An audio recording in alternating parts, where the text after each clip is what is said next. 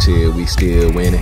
Magic Carter, we extending. Dark Law, he still contending. Sunrise, your lights in it. Yugi peoples and fellow members of My Hero Academia, welcome to the commentary, where I talk about my plays in a live duel.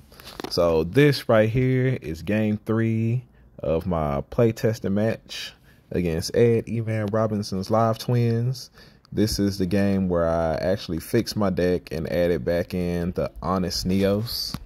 And with that, you can also see that I drew it in my opening hand, which is one of the reasons why I started cutting it from my decks in the first place. But I really needed another target for Fusion Destiny when I'd used or sent my Mally with my Vions effect. So that's pretty much kind of basically what he's there for. My opening hand was Ogre, Nib, Foolish, Mass Change, and Honest Neos. So I have the 2 hand traps like I wanted to open up with. Ghost Ogre, I don't feel like it's all that great against Live Twins, but Nib, I always feel like is enough to get the job done against him. And I also have a starter.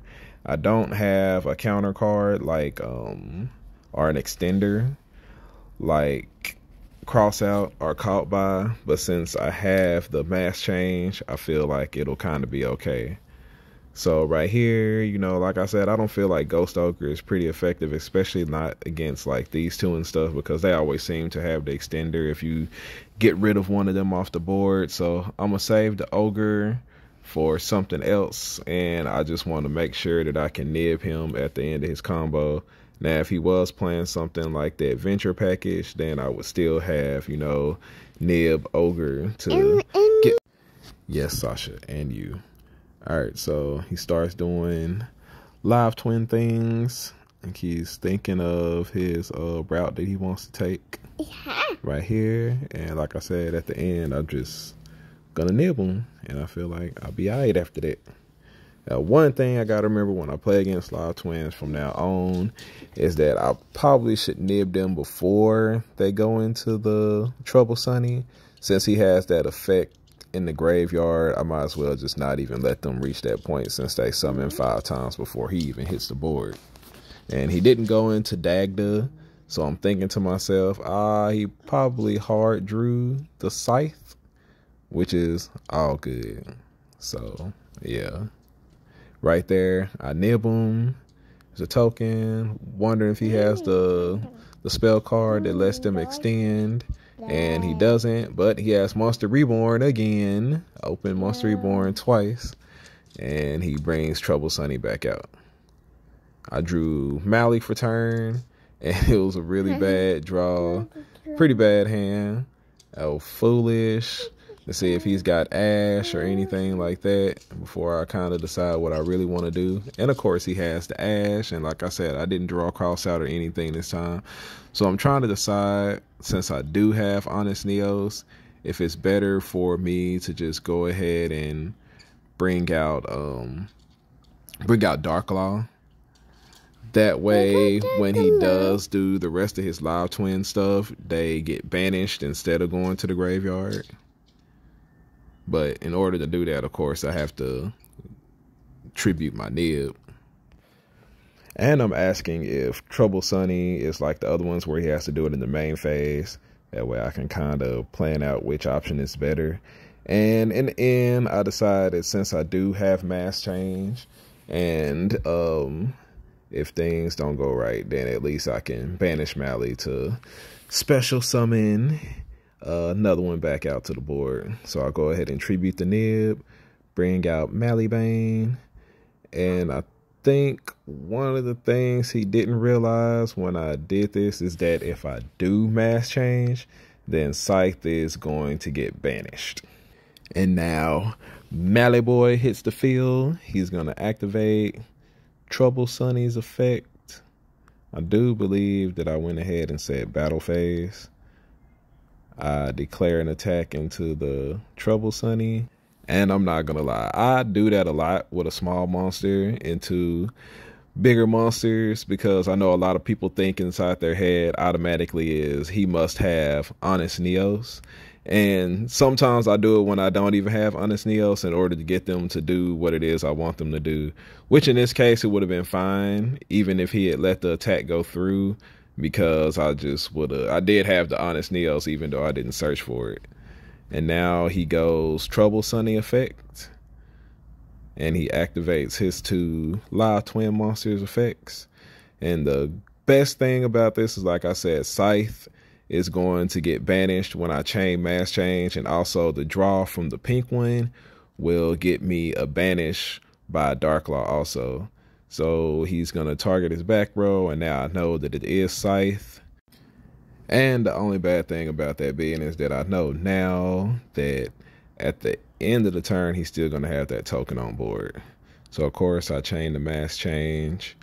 I go into Darklaw. I would have really preferred to have gone into Anki, but if I go into Anki, then I get Scythe locked, and there's nothing I can do. So he just put Scythe, forget that it gets banished. He's got Ghost Ogre, but you can't Ghost Ogre Darklaw because cards cannot go to the graveyard. That's one of the better things about this format, is that like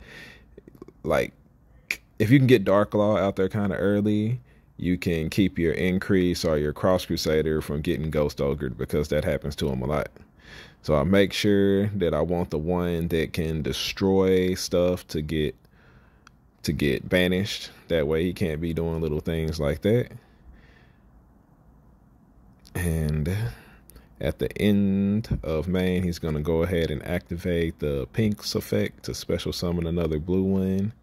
And I'm trying to decide if I want to go ahead and activate Mali's effect, which I probably should have. I should have just went ahead right here and banished Mali to special summon the other one out, and went into Verte because I'm not locked into anything, and brought out DPE, and I could have popped, both of the... I could have started popping the Live Twin monsters. So right here, he just goes into the battle phase and tries to attack over Darklaw with the 3,300 attack nib token. But of course, like a good hero player, I opened up the Honest Neos, and he wasn't able to attack over it. And with only the pink one in the board, the Trouble Sunny can't activate its effect because he can't send it to the graveyard. So Darklaw pretty much brings an end to this match right here, because he's going to concede, realizing that even if he does link, they all end up getting banished, and he doesn't have one in the graveyard to bring back out to get back into Trouble Sunny. So yeah, that'll be the end of game 1, and he shows me the Veiler, the Ogre, and yep, they're just dead against Darklaw. And so he realized that instead of trying to attack over the Darklaw, he should have just unicorned me, which, yeah, would have been a much better play. And I wouldn't have had much follow-up besides the Mali Bane that was off inside of there. So I do feel like, I don't know, it ended up working out in my favor that I didn't go into DPE, but DPE probably still would have been the better play, maybe. I don't know. So if I had thought about it a little bit harder, I guess Darklaw did turn out to be the better play, which is good. And now we're siding going into game 2. And going into the next game, I decide to side out some of the cards, like the Lightning Storms that I have mained. I'll go ahead and side those out because I feel like being able to add in like Gamma and stuff is better, just to stop his play, stop him from even like setting Scythe and getting that far with the little combo and everything. So while deciding what to side in and side out, I go ahead and decide that like most of the hand traps and other cards that I have inside of my deck aren't really all that effective against Live Twins. My main deck is pretty much, a pretty good counter to it. So the only thing I sided in were the Gammas and Drivers, in which I took out the 2 Lightning Storms because I didn't want to Lightning Storm, a Scythe hitting his back row or anything. And his monsters, I didn't feel like were really doing too much to where I just needed to Lightning Storm them. And I also sided out 1 Crossout Designator and 1 Mass Change to be able to fit the extra hand traps off in there to kind of more of a guarantee that I open up with 2 of them in my opening hand. And then one thing I'm realizing when I'm side decking also is that my opponent is probably siding in Droll and Lockbird, and so I decided to switch out one of the Ghost Ogres for Droll and Lockbird. That way I can cross it out if that comes out. Like, I just forget sometimes that I need to add in those side decked cross out targets. So I'm all ready to go. He's about to be ready to go. Just waiting to see what my opening hand is and everything, hoping that I can get another 2-0 victory in here.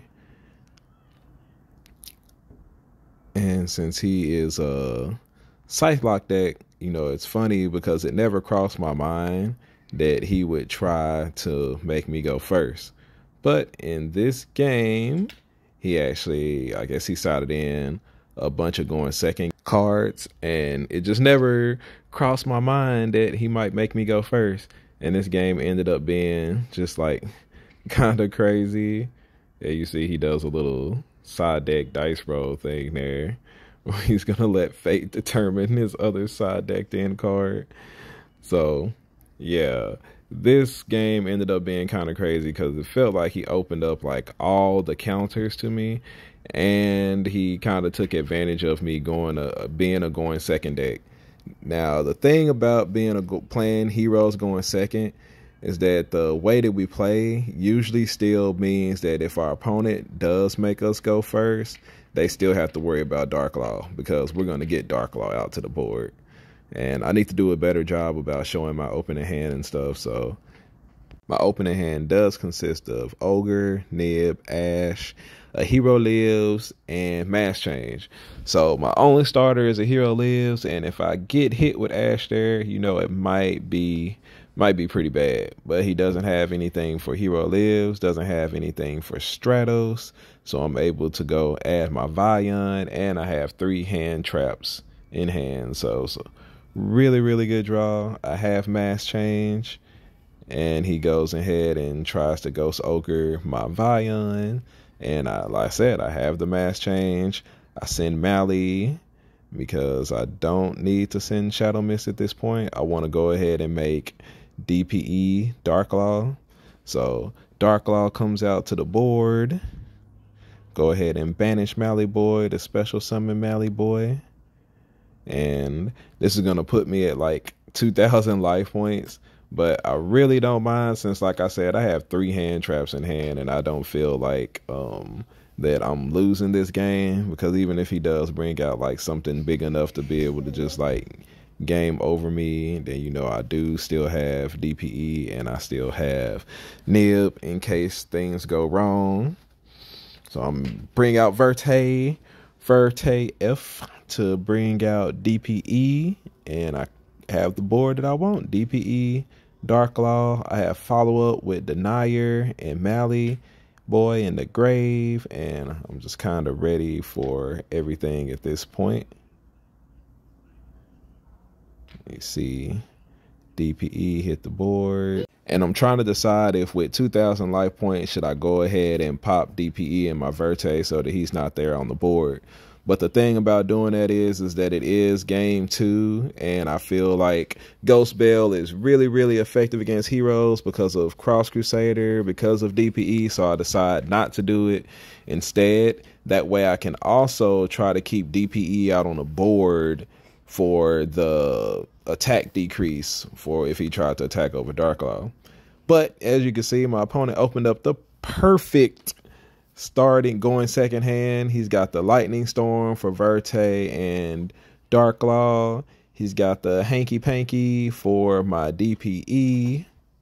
There goes Panky effect. And then I'm going to activate DPE's effect. And he has Called By also. So yeah, all 3 of those cards super effective. But the thing about it is, like, I was like, okay, if he's got all that, there is no way that he has an extender also. So I go ahead and just decide to Ash his little live twin monster. And I still do have the 2 other hand traps in my hand, just in case he does happen to have the extender, which he didn't happen to have. Like, if he had the extender too, that would just be crazy. Call by Lightning Storm, Panky, and a starter. Yeah. And a Ghost Ogre, because he had Ghost Ogre also. So if I hadn't had Mass Change, that would have been kind of a bad situation, maybe. So he doesn't have the extender. My turn, I go ahead, activate Denier's effect to special summon himself from grave. Activate his effect to put Mally Boy. I'm actually kind of thinking because of what's inside of my hand, but I go ahead and decide to put Mally Boy back on top. And right there was a long break in between the plays because I had to get up and go take care of a few things. But as play resumes, I sit down, I look at the board, look at his hand. He's only got one card in hand. Not really worried about hand traps at this point, so I'm going to go ahead and go for the OTK. So I'm going to use Cross Crusader to go ahead to get to my Vion to get into Sunrise. That way he knows that his life points are ending. Just kind of going through the motions right now because I have the perfect hand to OTK him. And for some strange reason, for turn, I ended up drawing the polymerization. So, yeah, not that that really makes too much of a difference. But we go ahead and bring out Cross Crusader, bring back Mally, Tribute to add Vion, which in this case, I probably could have added Stratos. Also, it wouldn't have mattered. Either one of them would do the same thing since I drew the polymerization anyway. I'm going to send Shadow Mist, add Graceful Charity. Don't tell anybody that I'll be searching for Graceful Charity. And we're going to poly Graceful Charity and Vion together to bring out Sunrise. Sunrise effect to add Miracle Fusion. Then I'm going to shuffle it up so that I can draw 2, discard 1. Go ahead and drop the Ghost Ogre because it's no longer needed. And I wish that I could draw 2 and discard another one when I activate Miracle Fusion to bring out Ab-Zero. But yeah, that would just be too good. So Ab-Zero hits the board. I'm going to proceed to battle phase. I can declare an attack with Cross Crusader and activate Sunrise's effect to pop her. Then redeclare my attack with Cross Crusader, attack with Sunrise, attack with Ab-Zero, Mass Change into Anki, and yep, it's enough to do all the damage, lethal, and that'll be the end of game 2 right there. Feel like for the most part the deck performed pretty well, so I will try this out on Friday, see how it goes. Appreciate y'all for watching. Like and subscribe.